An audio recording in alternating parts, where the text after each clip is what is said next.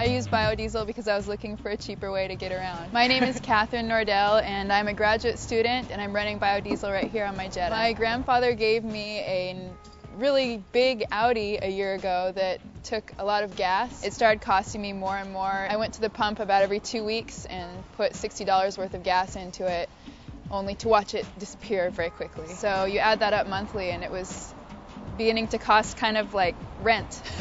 Every time I go to the gas station and I drive away, I say to myself, I am not using foreign oil.